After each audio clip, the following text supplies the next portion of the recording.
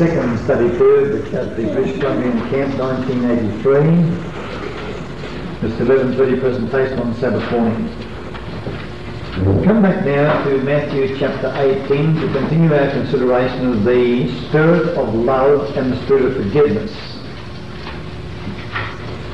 This servant, working for his master, had incurred an enormous debt.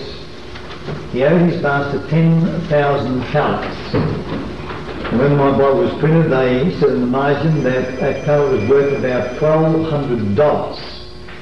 And 10,000 talents of that value then would be something like $12 million in debt. But today, with the, of course, deflation of money values, and the inflation of costs and so forth, we could say something more like in terms of $15 to $20 million. Now that is indeed an enormous debt. If you like to sit down and do some quick calculations as to how long you take to pay that back at, shall we say, $100 per week, it's a very, very long period of time lasting centuries. Without, of course, pardon? That would be to cover the interest. Well, I was going to say without the interest element. The interest of 10% of course would be $120,000 per year, and $100 would be on the 50,000, isn't it? No, 5,000 a year. That's right, 5,000 a year. So that, without the interest, of course, you'd never look like paying the principal off, let alone paying the interest if there was interest added as well.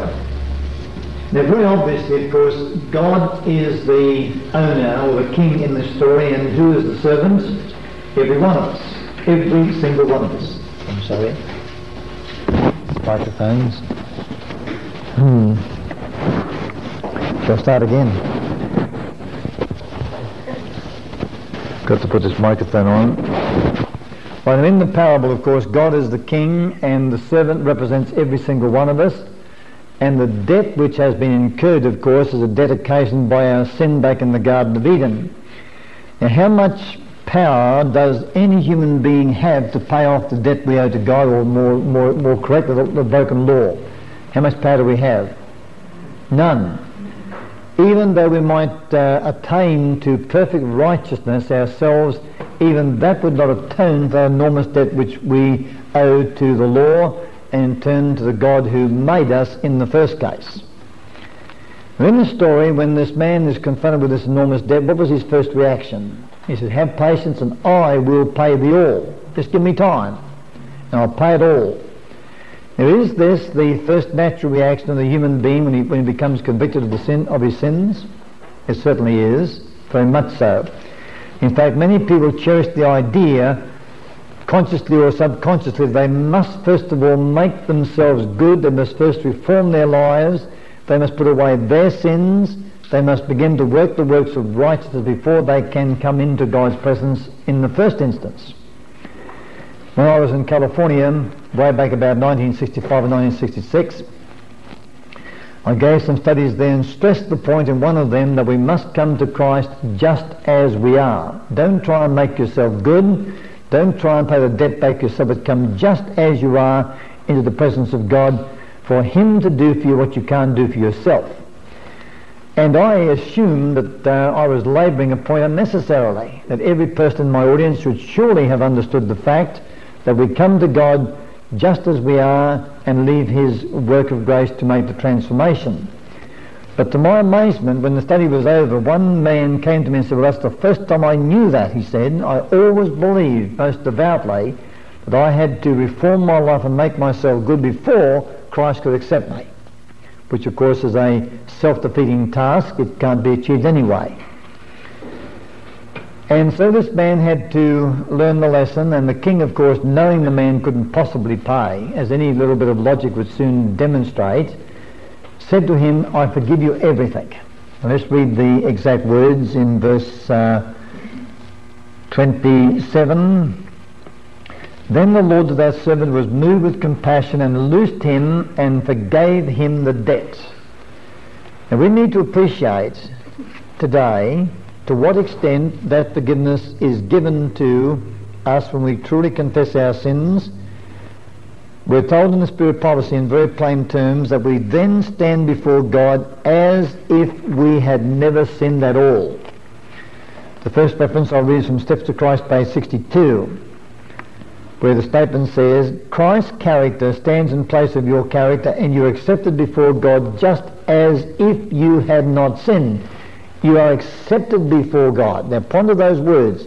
You are accepted before God, or you stand before God just as if you had not sinned.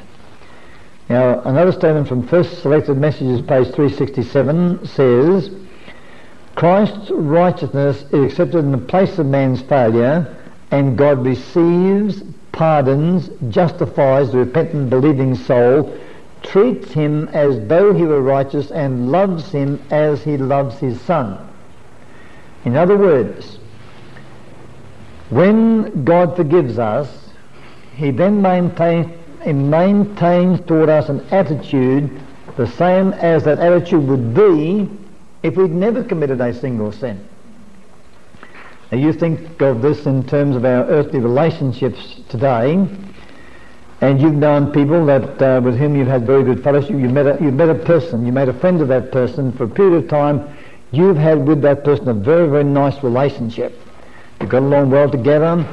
You loved each other. There was no feeling of distrust, no feeling of animosity or anger toward each other. And then came the unhappy day when that person sinned against you, either wittingly or unwittingly. And what happened to your attitude? Did it change? You became suspicious. You became mistrustful. You began to feel that you had to exhibit a certain aloofness by way of demonstrating your disapproval of that person's actions, and so forth. So there was a difference between how you felt toward that person after that person sinned and before that person sinned against you. And then that person came to you and pleaded your forgiveness. That person said that, well, I'm sorry. And we sort of forgave. We said, yes, well, I know I should forgive, and I do forgive you, but even after the forgiveness was over, did we now feel toward that person after we had forgiven them as we felt before they'd sinned? Now, that's how God feels, doesn't he? He feels the same after, and relates himself the same after the forgiveness as he did before we'd sinned in the first case. Of course, there never was a time when we were sinless. We were born sinful, but let's talk in terms of Adam before he sinned and Adam after he sinned, and God treated him as though he had never sinned at all. Now, we don't fully appreciate this truth, I'm sure. I think you'll find, as I now describe, the average approach that we make toward God after we have confessed our sins. In other words, we sin against God very deeply. We do something that's evil and wrong. Later we repent of that thing and we come to God and ask his forgiveness. But don't we tend to go around then carrying with us a feeling that God says, yes, I forgive you, but I haven't forgotten what you did back there. So we tend to carry that feeling toward God. Well, we carry that feeling towards ourselves too. And toward God, right? And toward ourselves as well, right? Now, do we do God true honour and justice to do that? When we don't, because we haven't come to really appreciate the miracle of God's forgiving love, which is so magnificent, so beautiful and so complete, that in the most literal and complete sense of the word, we stand before him after we have been forgiven as if we had never committed a sin at all. In other words, God's attitude toward us is just as beautiful and powerful and wonderful after we have been forgiven as it was before we committed a sin.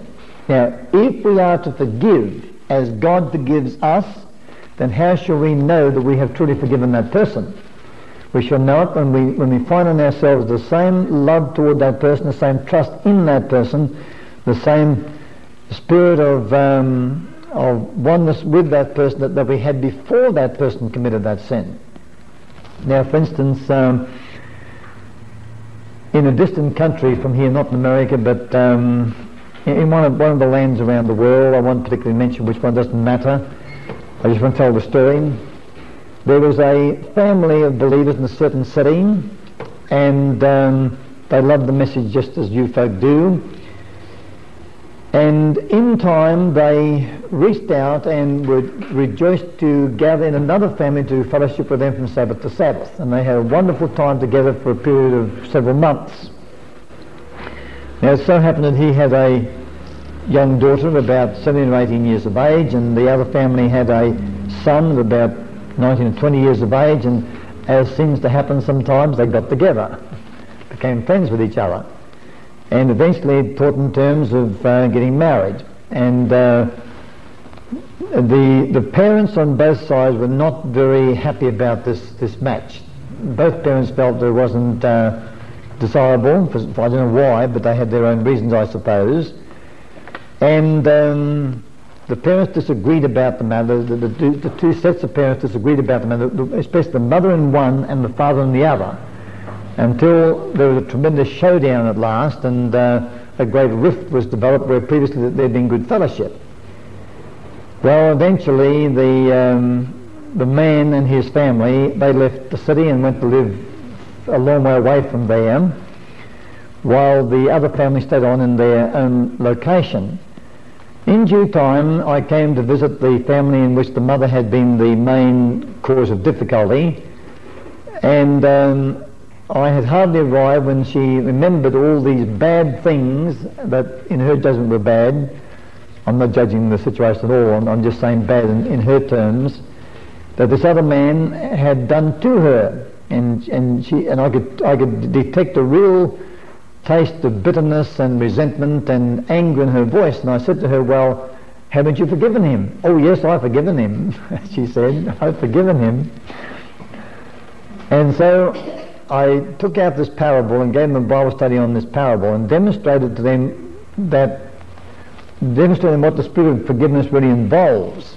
Now I said to her, do you think back to when you first met this family and you had good fellowship with that family, and think back to your feelings toward the man of the other house, and that was the feeling of brotherly and sisterly love, and how you enjoyed studying the Word of God together and fellowshipping together on Sabbath, and how there was harmony between those two families. Now I said, do you today feel the same way now as you felt back then? And of course she had to admit she didn't. But there was a vast difference between how she felt back then and how she felt now toward that family. So I related to her from the Word of God how God feels to us after we have been forgiven, and how He relates to us before we've been forgiven. And I said, now the Word of God said we are to forgive as we have been forgiven. We are to forgive as we have been forgiven. And the statement plainly says in verse 35, the last verse in the chapter, that so likewise shall my heavenly Father do also unto you, if you from your hearts forgive not every man or every one his brother their trespasses. Now the strong three words in that sentence are from your hearts. If you don't forgive from your heart, from a heart of love, from a heart of divine love placed in us by the power of God's Spirit, then what's going to happen? Our sins will roll back upon us as if we had never been forgiven at all. Because this servant in the parable, after he had received this wonderful forgiveness, and think about it, those $15 to $20 million had been so totally forgiven, he stood before the king as if he'd never owed a cent. And what more could the king do than that? That's total forgiveness. And that man could rest assured that never again would he face that responsibility again. The debt was so completely forgiven from him.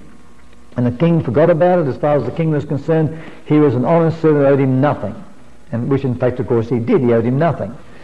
But that man went out and met a person who owed him 100 pence, wasn't it?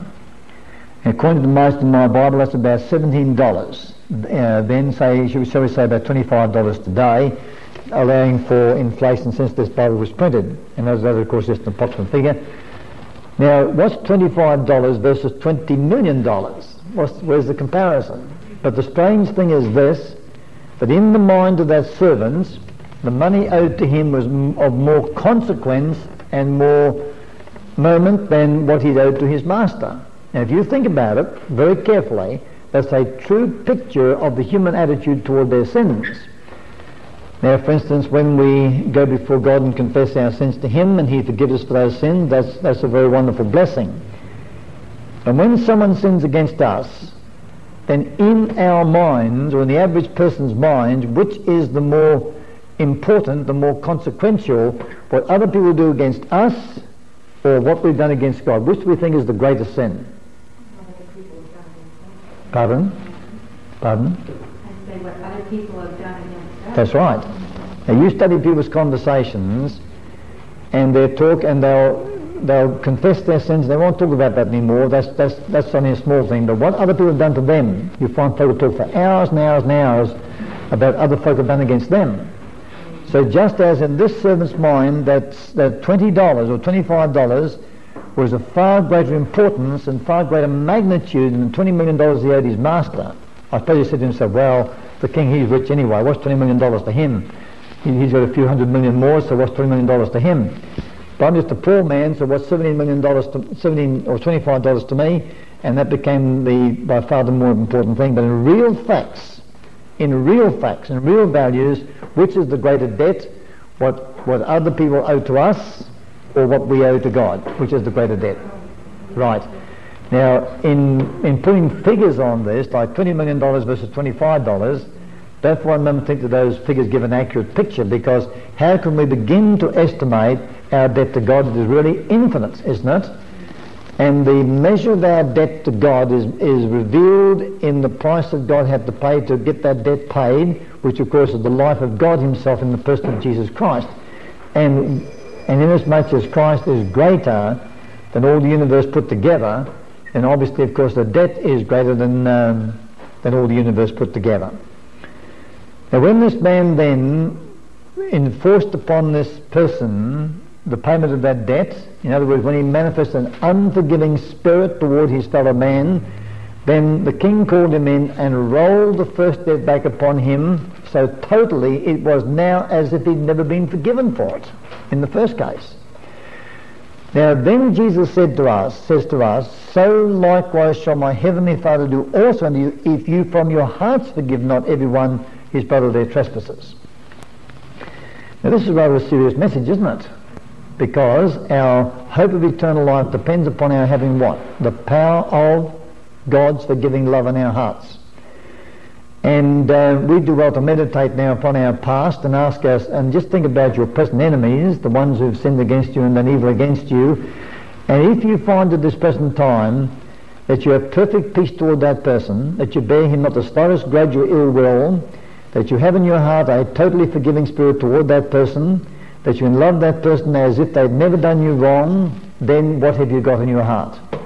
The spirit of forgiving love. And you're forgiving as God has forgiven you. And if you've forgiven as God has forgiven you, then he will have forgiven you.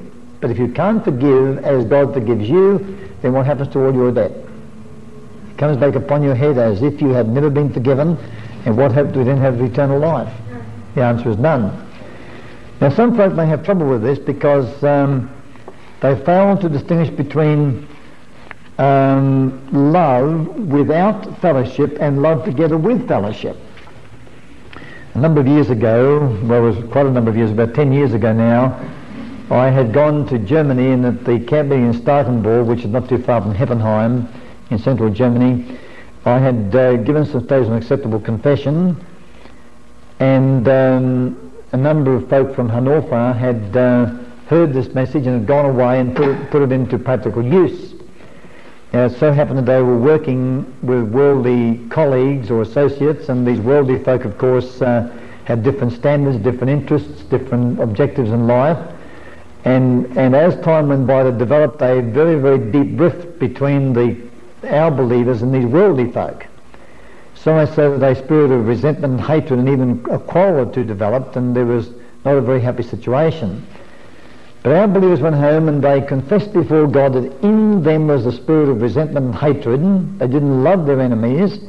They gave God the problem, asked him to remove their evil spirit and to give them the spirit of Christ. And they said they found that there was a total, that the old spirit of evil just disappeared from them and was gone. But they said, we don't find that we are really enjoying their company any better. We don't find that we can feel a great love toward them, and we just feel that somehow we've got half the blessing and the other half the blessing. Well, I said, think about it for a moment. How can you possibly expect to have fellowship with people whose interests are so different from your own? What do those people enjoy that you enjoy? And the answer is nothing. They talk about different subjects, they have different places, they have different ambitions, they have different procedures. So how can you have fellowship between light and darkness? You cannot. As Paul says in 2 Corinthians chapter 6, what fellowship has Christ with Belial, or righteousness with unrighteousness? So come out and be separate from them.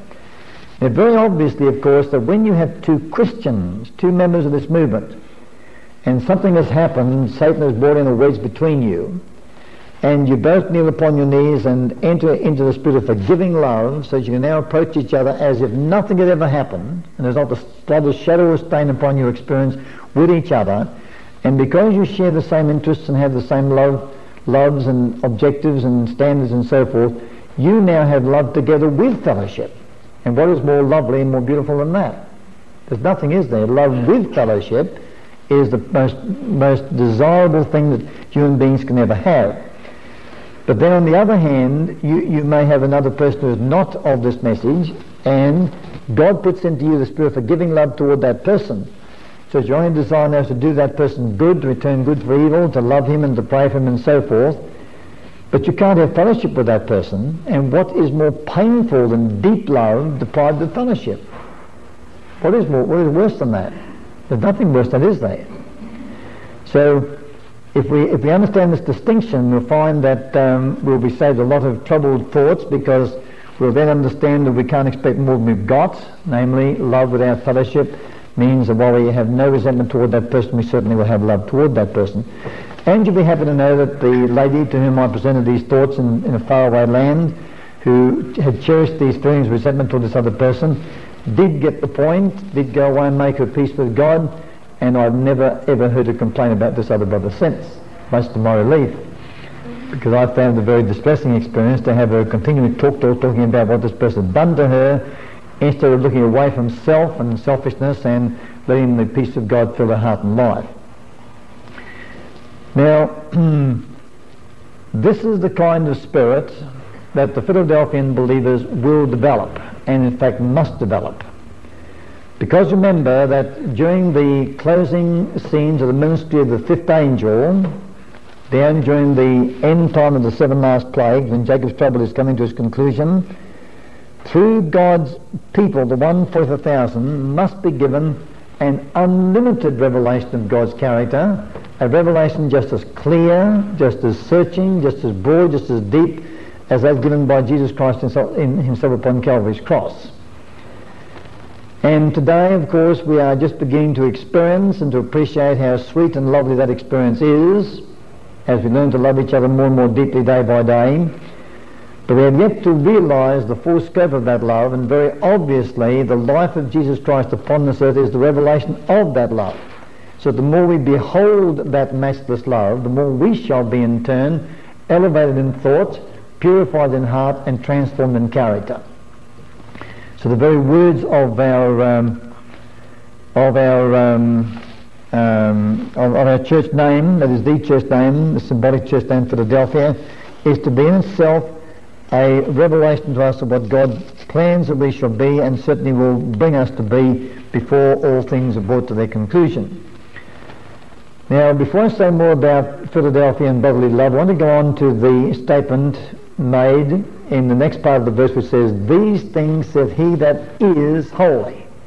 Now, who is he that is holy? Obviously, this is Christ. You may remember from last year's presentation on the book of Revelation, when we went through in California and Puyallup, the message to the seven churches, that Jesus Christ was always presented to each church in a different way, but in such a way as exactly met the need of that church. And when we realize that, of course, we'll appreciate the fact that the Philadelphians especially need a revelation of Jesus Christ as the Holy One. Right then, now let's just quickly make a very short review of this point to emphasize it to our minds this morning. For instance, we find in Revelation 2 verse 1 that to the Ephesus church, Christ appeared as the one who held the 7 stars in his right hand and who walked in the midst of the 7 golden candlesticks. In the book Acts of the Apostles again, we find some very, very interesting comments on this particular point. I'll turn now to page 508 85, I believe it to be. No, not quite right yet. Page 587, Acts of the Apostles. Actually, it goes back to 586 and across to page 587. Because this point is a very important one in our lessons during this week, I'll read this one paragraph again today. I say again because we read it last year a couple of times. These things said he that holdeth the 7 stars in his right hand. Now when you hold something in your right hand, what is that something? It's under your control, isn't it? Under your guidance, because the right hand is the instrument through which most of us do our work, and what's in our right hand is guided and controlled by our right hand. Sometimes left-handed, mind you, but here it says the right hand. These words were spoken to the teachers in the church, those entrusted by God with weighty responsibilities. The sweet influences that are to be abundant in the church are bound up with God's ministers who are to reveal the love of Christ. The stars of heaven are under his control. He fills them with light. He guides and directs their movements. If he did not do this, they would become fallen stars. So with his ministers, they are but instruments in his hand, and all the good they accomplish is done through his power. Through them his light is to shine forth. The Saviour is to be their efficiency. Now comes the key sentence with this word as once more, and I've learned to look for and recognise the presence of the word as a guideline to how we are to behave. It says, if they will look to him as he looked to the Father, they will be able to do his work. As they make God their dependence, he will give them his brightness to reflect to the world. Now, did the church at Ephesus need that kind of message? Let your mind go back to the study we gave in the series on Sabbath Rest. It's found in the book on Sabbath Rest 2. There's a chapter there entitled Problems in the Early Church, and the next chapter is called Another Reversion. And we saw there how that in the early Christian church there were two mighty, what should I call them, principles at war with each other. And what were those two principles? One was the mystery of God, and the other the mystery of iniquity. And who was the champion of the mystery of God? Paul was. And who was the champions, or who were the champions for the mystery of iniquity? Right, the leaders in Jerusalem. You know, I've been surprised to find that some people think that those leaders in Jerusalem were the other apostles, the other 11 apostles. No, they were not. The other apostles were not involved in this spirit of those leaders. They were leading men, amongst them who was James, the brother of Jesus. Not James the apostle, but James the brother of Christ. And they warred against the principles that Paul was standing for. Now, for the church at Ephesus to maintain their relationship to God, then the ministers in that church, as well as the people in that church, had to be stars in Christ's hand and therefore under Christ's control. That was critically essential for that church to go on being a successful church in the work of God. Now, and also the fact that Christ walked up and down the midst of the 7 golden candlesticks revealed his presence as the minister of the sanctuary at God's right hand through the open door to the holy place, by which every power necessary for the completion of God's work was available to his ministers down here upon this earth. I greatly appreciate the promise contained on page 258 in the book Education for wisdom and power to do his work when they ask and receive it by faith and therefore in fact. Now, I don't want to launch into a detailed study of the various presentations of Jesus Christ. I do want to emphasize the point that to each church Christ appeared in a different way, and that different way was exactly what that church needed. Look, for instance, in chapter 2, verse 8, and unto the church, the angel of the church in Smyrna write, these things saith the first and the last, which was dead and is alive. Now, the Smyrna church was one which followed the Ephesus church, and the time came when tremendous persecution and loss of life was experienced by the Christian believers. Now, as these folk went down to their martyrs' graves, then what presentation of Christ would best encourage and support them? Naturally, of a crucified and risen Saviour. And that's exactly how Christ was presented before them. And to the Pergamos church which followed, the church of deep, dark apostasy, Christ was then presented as the living Word, who therefore had the answers to their problem and could have turned their apostasy into loyalty one more time. To the Philadelphian Church, he's revealed as the glorious one with the eyes like flame of fire and feet like fine brass. To the Sardis Church again as the one who had the 7 stars in his right hand. To the Philadelphian Church now, he is revealed there as the one that is holy. Now, I must confess that I have been greatly surprised and richly blessed as I have come to understand exactly what holiness is in scriptural terms. Let's turn to Acts of the Apostles, page 51. And this statement now is one which is going to be a term of reference for the studies that will follow during the several days of this week, and we'll confine ourselves to these terms of reference quite closely. Page 51 in the book Acts of the Apostles. It is not a conclusive evidence that a man is a Christian because he manifests spiritual ecstasy under extraordinary circumstances. Holiness is not rapture. Okay, so there's the first point, it is not rapture. If it's not rapture, and what is rapture, by the way? Emotional excitement, isn't it? A grand flush of feeling. It's being carried away into the seventh heaven and being almost detached from all reality. And when people get a great feeling in a meeting, they become excited and worked up, and they have great feelings of love and praise to God. They think they have been enraptured and that they have become holy. Now, what is it then? Now, it is two things, and we're going to look today for a single word to describe the first 3 sentences and a single word to describe the next 3 sentences, or clauses, but they're really sentences that have been enclosed in semicolons. Right, now, you listen carefully, and as I read the first 3 sentences, come back with one word that covers those 3 sentences. It is an entire surrender of the will to God. It is living by every word that proceedeth from the mouth of God. It is doing the will of our Heavenly Father. One word. Pardon? I didn't catch it. Again? No. One word which describes what those 3 sentences say. That's what I'm looking for. One word. Submission. Submission is a good word, but not quite what I'm... Pardon? Commitment, right, surrender. Obedience is the word, right? That's the word, obedience. Now let's read it again. It is an entire surrender of the will to God. That is submission, true.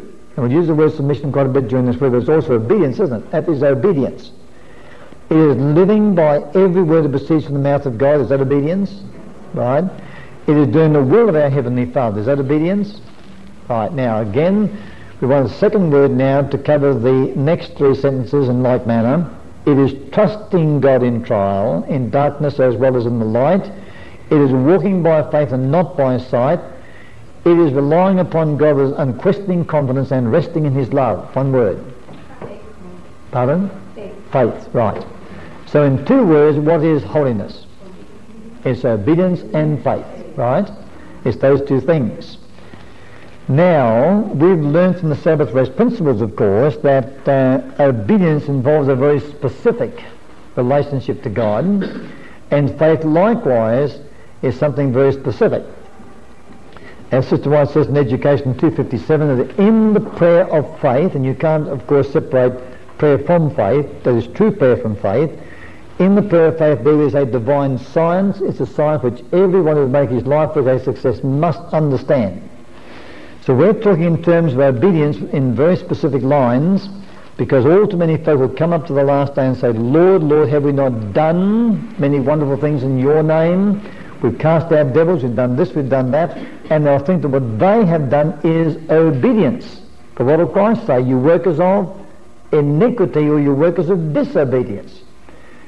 So what those folk will think is obedience, God will classify as disobedience. And the last thing we want, of course, is to render what we think is obedience and end up being told that our obedience was nothing else than disobedience, right? Now then, if we want to know then how to be holy, or to be obedient and faithful, or faith-filled, or be filled with faith, then to whom do we look as the model of obedience and faith or holiness? Christ. Christ is the Holy One, and therefore He is the obedient and the faithful one. And during this week we'll go to the life of Christ And we'll look to see how in that life there is a manifestation of these great and wonderful qualities.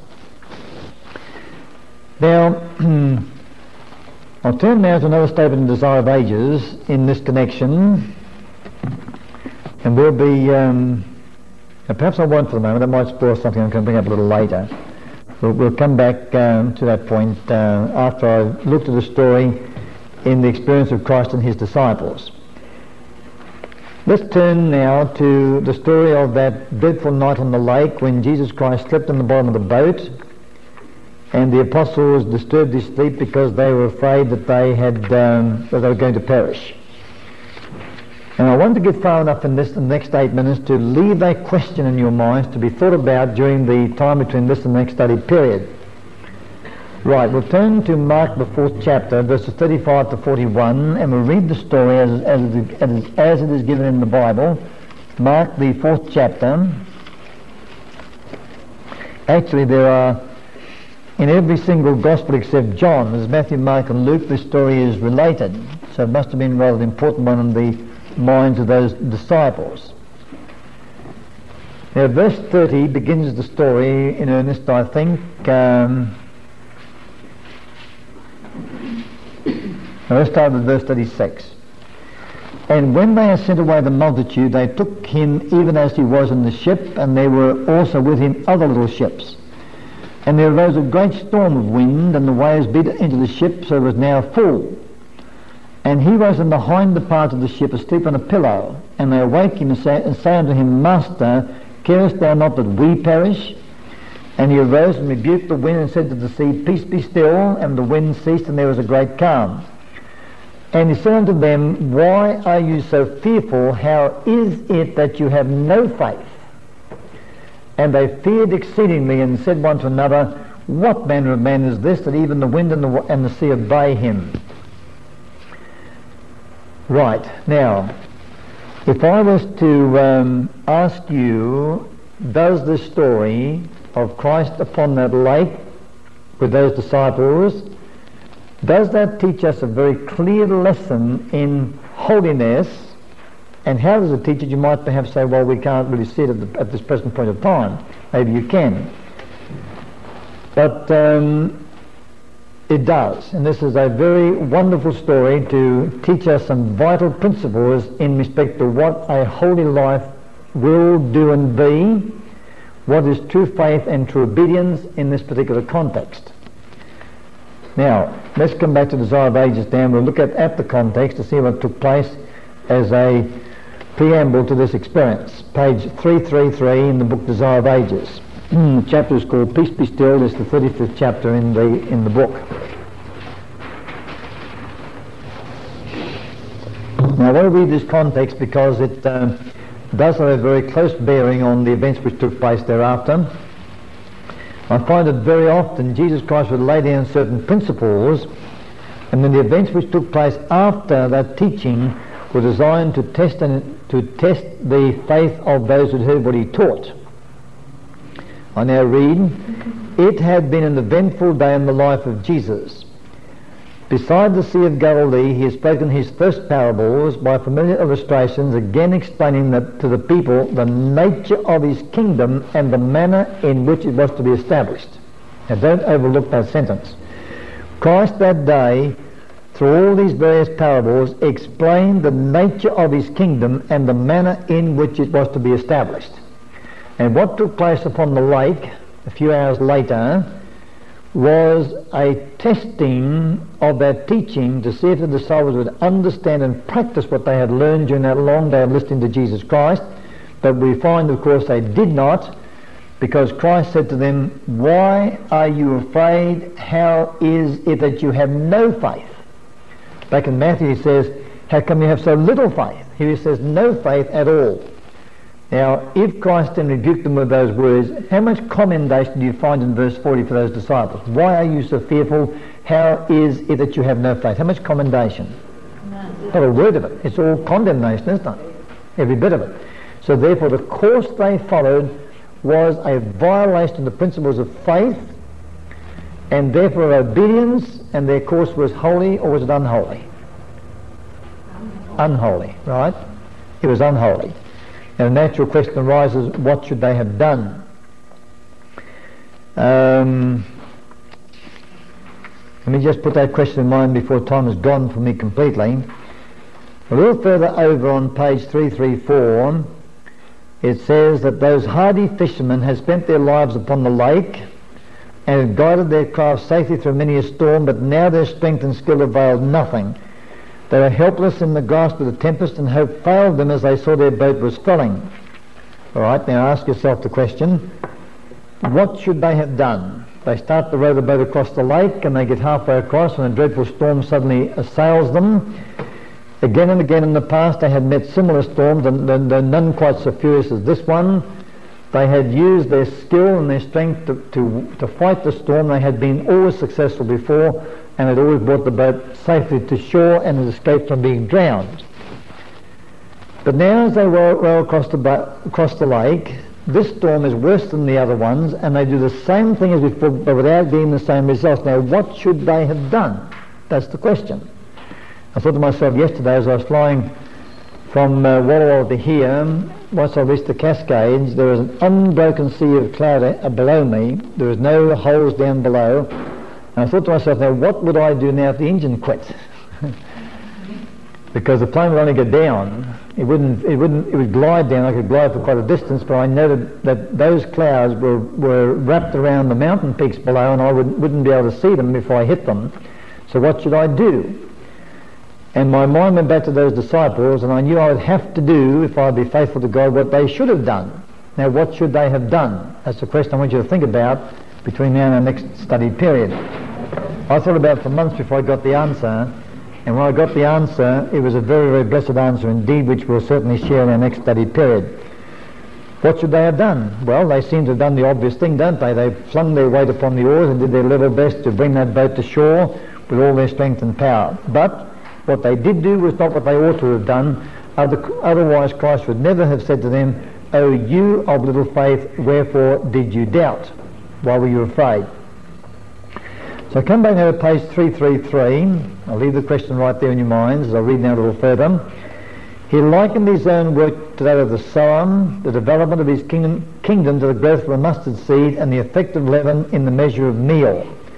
The great final separation of the righteous and the wicked he had pictured in the parables of the wheat and tares in the fishing net.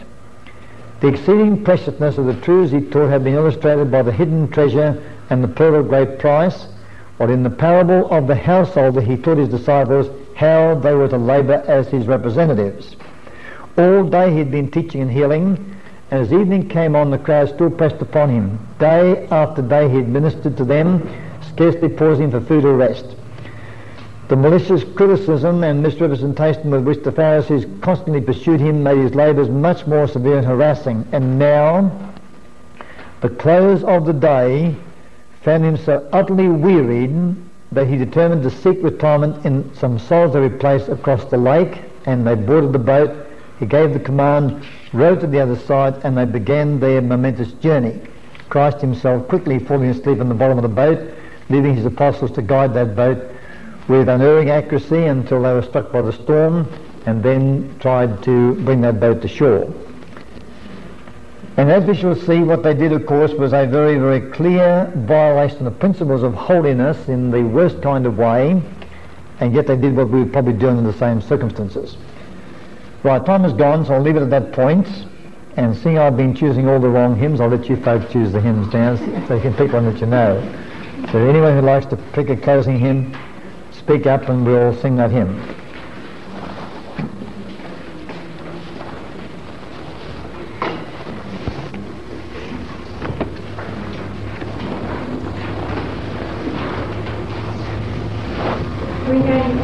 $394.